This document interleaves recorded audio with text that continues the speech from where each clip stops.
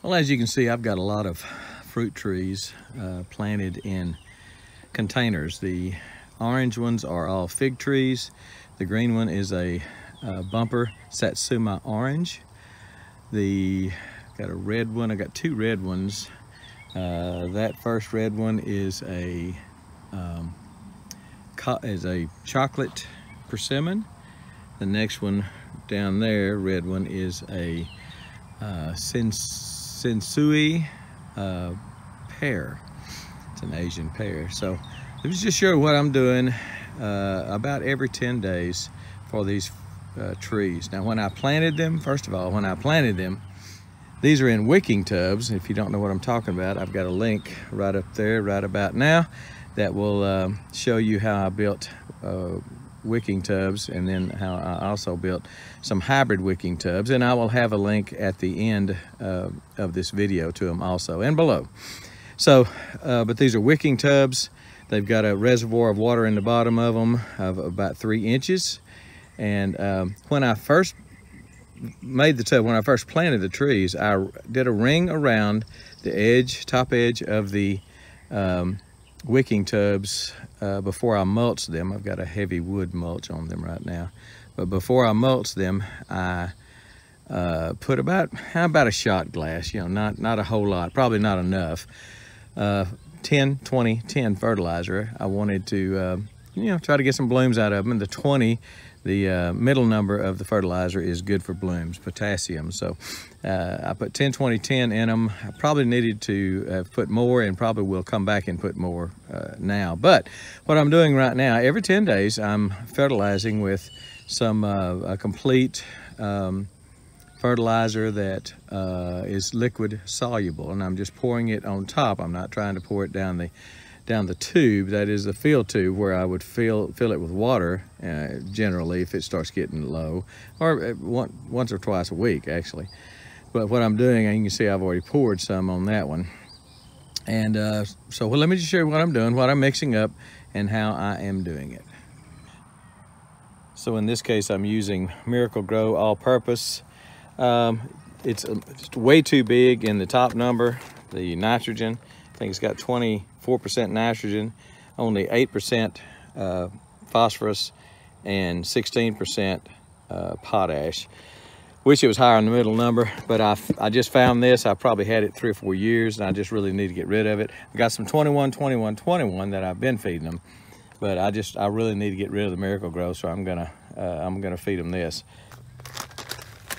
So I'm putting 1 scoop of the Miracle-Gro, which is about 1.5 tablespoons, in this bucket. This is a 5-gallon bucket, but I'm only filling it, I don't want to slosh as I'm walking, so I'm only filling it to about 4 gallons. And then I'm just eyeballing it. Eyeballing it as I pour, to try to make it four different pours, where I get 1 gallon in each of the containers. So let me fill it up with water, and I may try to do a little bit better job stirring it up, because doesn't seem to be getting mixed up as well as it should. So adding water. Again, this is a 4-gallon container. I'm trying to slosh it around well enough to mix up the fertilizer. I should bring my drill down here with a paint mixing tool on the end of it, and really give it a good mix. If I see there's a lot of residue in this bucket, I will do that. But for right now, we're mixing it up with the water hose, trying to get down in there so it doesn't bubble up too much. Anything that's settling on the bottom, try to stir it up a little bit with the force of the hose. When it gets up to about right there, that's about 4 gallons. And I'll shut the hose off.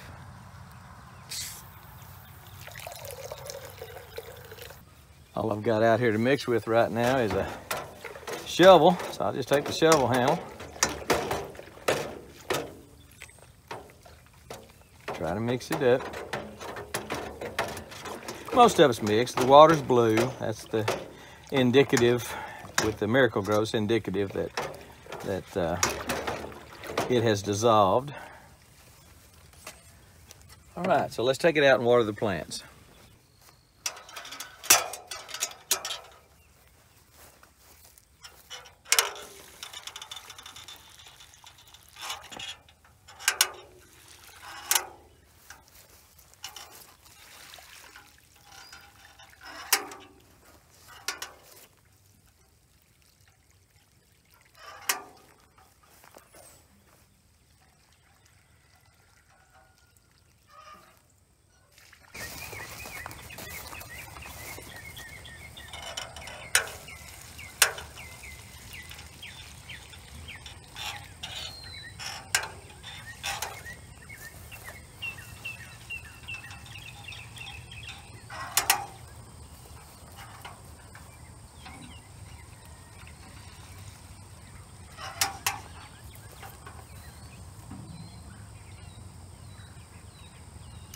So that's all my fruit trees. I will do, I've got some new fruit trees in the ground.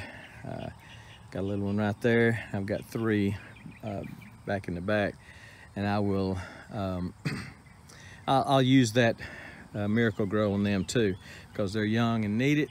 I've already fertilized a little bit around the trees with some triple 13. We got a good rain on it.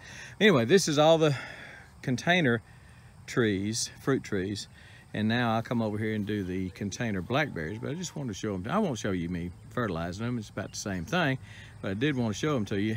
They look marvelous.